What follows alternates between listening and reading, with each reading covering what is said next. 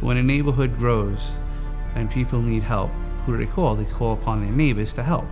That's basically where the volunteer system started, is neighbors helping neighbors. And still to this day, we have neighbors helping neighbors, and we're looking for more neighbors to help, because we need to keep the volunteer system going. You have to have a certain personality to be drawn to EMS. You have somebody who's having the absolute worst day they've ever had, and you come in with this confidence, this professionalism, and you address the problem, you address their needs, and that brings a certain calm to the chaos that's overcome them. To even have the basic emergency medical technician training in New York State is 180 hours above and beyond the basic training for being a volunteer firefighter in New York State.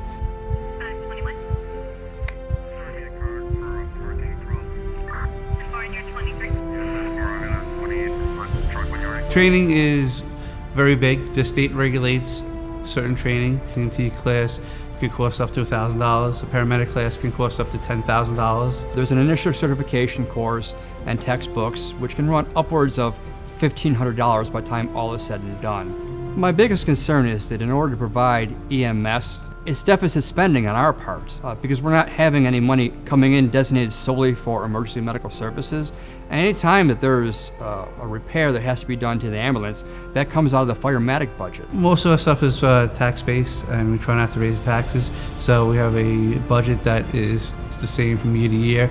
Our ambulances try to get anywhere between 18 months and 24 months, we try to replace them. So you're talking an ambulance of $275,000, $280,000, and the equipment inside of it, to put that burden on the taxpayers every couple of years is hard. South Lockport Fire Company is funded primarily off donations and taxes that are placed on the citizens of the town of Lockport. Here in Selden, in our fire district, is both ambulance and fire department together.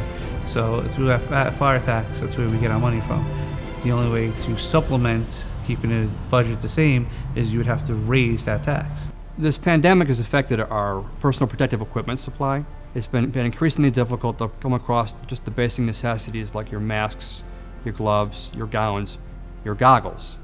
Because there is such a need, all the supply chains have been really strained. When we deal with almost 3,000 calls in a year, and most of that went for our COVID, our unlimited supply got depleted very quickly. And then when we tried purchasing more of it, we saw that the prices went up. This bill has inherent value in the fact that it's going to allow these companies to maintain or improve their level of care for their community. Nobody wants to take anything away from the commercial ambulance companies. We just want the opportunity to sustain ourselves. The billing would be good because we could sit there and we could come up with a fund or account where everything that we bill from the patients will go into that account, and that account can only be used for EMS, which is, again, new ambulance, medical supplies, stuff like that. It's the right thing to do, and that is the short answer. We are in the business of protecting our community in whatever capacity that may be.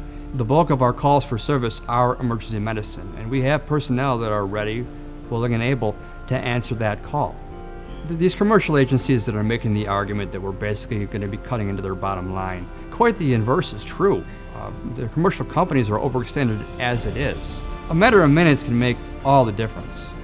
So by allowing us to bill and maintain our resources and our assets and our training and our EMTs, that's better for the community.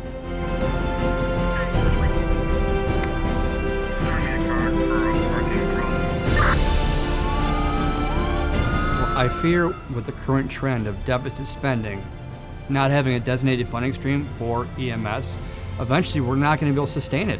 We're not going to be able to maintain our equipment. We're not going to be able to maintain our ambulances. Resources as they are already stretched thin, and I'm concerned that if this bill is not passed, that's only going to get worse.